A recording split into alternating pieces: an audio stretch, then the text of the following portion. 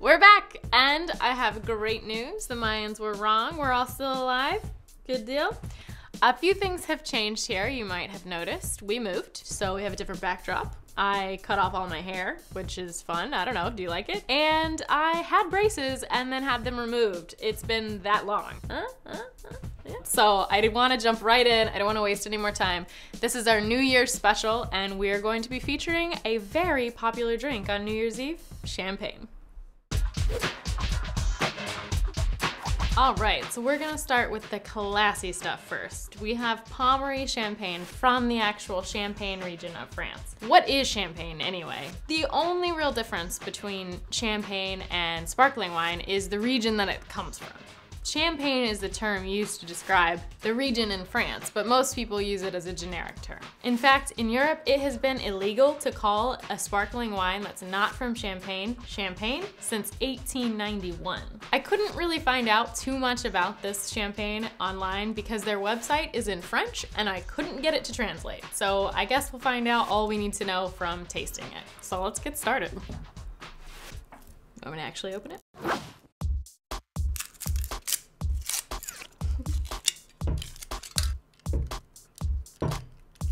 Like old. Okay, here we go, guys. Woo! Cheers. When you're pouring champagne, you want to tilt the glass so that you preserve the bubbles, because that is the whole point of champagne or sparkling wine. It's the bubbles.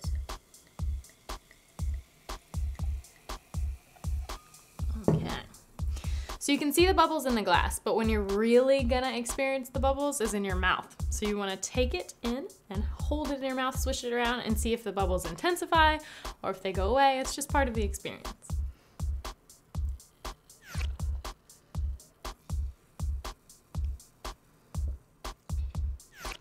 They intensify. Oh. All right, when you first take it into your mouth, super bubbly. The effervescence gets like crazy. It's like a bubble fest in your mouth, right? And you can't really get too much of the flavor when it's being that effervescent, but once you swallow it and you get the aftertaste, it's really sweet and light. It tastes almost just like white grape juice with alcohol.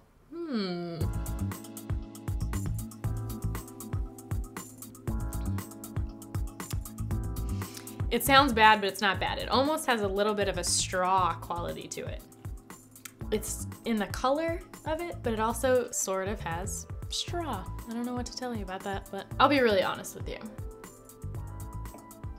I don't know the difference between a really expensive champagne and a not really expensive champagne. Okay, you know what? As I sit here with it, it gets better and better with every sip. It's a lot more mild and less, it's got less of a bite than a less expensive wine, and it also has a little bit more of like a green apple flavor. As your mouth gets accustomed to the bubbles, more flavor comes out, and I think that that's just natural. You're not used to drinking that super effervescent, you know, thing, so it takes a while for subtle flavors to come out, but I can tell a difference between it. I reevaluate my earlier statement. It's good, it's good. It's totally worth it.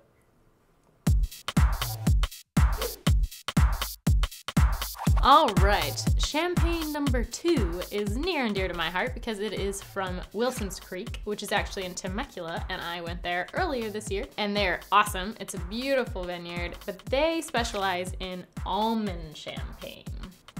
Now, I realize I'm still using the word champagne and this is from California, and it says champagne on the label, so I have to let you know that there is a loophole with the champagne rule that I just told you about. The United States is immune. They didn't sign the Treaty of Versailles, which made it illegal to use the word champagne if it wasn't from Champagne. So, Americans, use it freely. You could call anything you want to champagne. We've gotten a little bit away from it as the years have gone on because some Californians think that their champagne is actually better. Their sparkling wine, excuse me, is actually better than the ones made in Champagne. So they've kind of reverted back to calling it just sparkling wine. But this one is called Champagne and it is from California, Temecula, and almond. they add a little almond flavor in here, so we're gonna give it a go.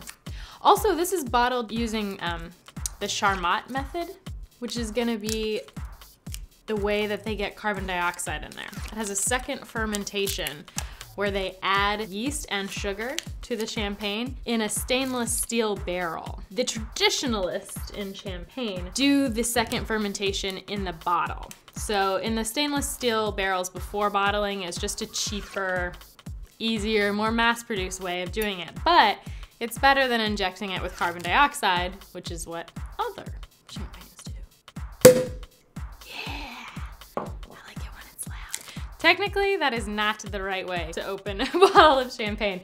In a restaurant, a fine dining setting, you're gonna have a towel over it and you're gonna gently pull it out and make as quiet of a noise as possible. But we're not in a fine dining restaurant. We're in my house and it's my rules and I like the sound. So what are you gonna do about it? You can't tell me what to do.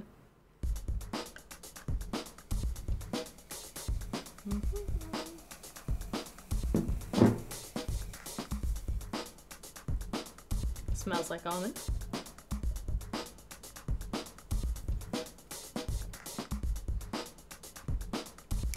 Not gonna lie to you, tastes like almond. I love it. I'm a big fan of almond champagne, particularly this one, like I said, because I've been to this vineyard. It's way less effervescent than the other one, but it pretty much is overwhelmingly an almond flavor. This is awesome in mimosas, because you have the orange juice and the almond, but it's also really, really great by itself. It's a lot sweeter than the other one, which was a lot more dry. While I was actually at this winery, they do a specialty cocktail, I guess you'd call it. They make their own chocolate shot glasses. They fill it all the way up with their chocolate port, which is very good, by the way. You drink half of it down, then they fill it the rest of the way up with the almond champagne. So you have almond champagne, chocolate port, and a chocolate shot glass. $5, and it's wonderful. So if you ever make it to Temecula, definitely do the chocolate shot glass. It's really good. Or make it at home, you could make it.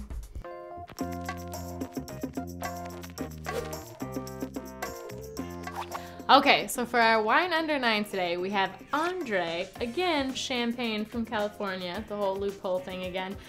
I'm sure you guys have all had it. You've all tried something similar, at least. It's like $4 a bottle or something. So I decided instead of trying it by itself that we were gonna do something really interesting that I saw on Pinterest. Any of you obsessed?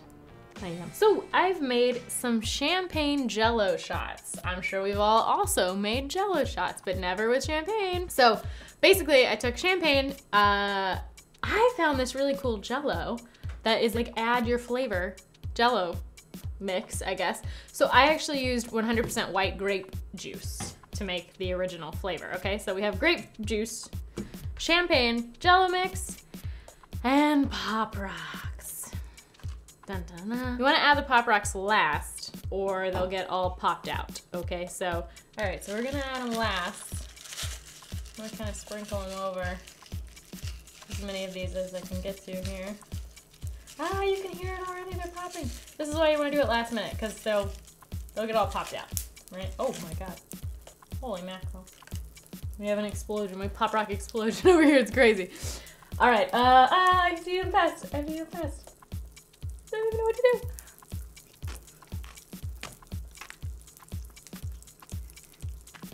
do. That's awesome. Although I think it just went up my nose. Okay, well, you can't do this without the Pop Rocks. I tried them without the Pop Rocks, full disclosure.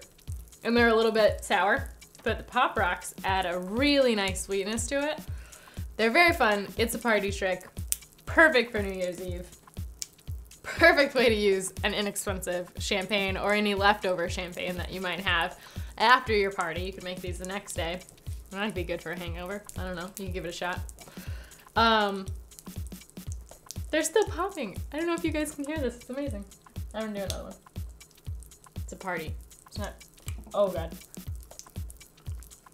Maybe you should put them in cups. Less mess.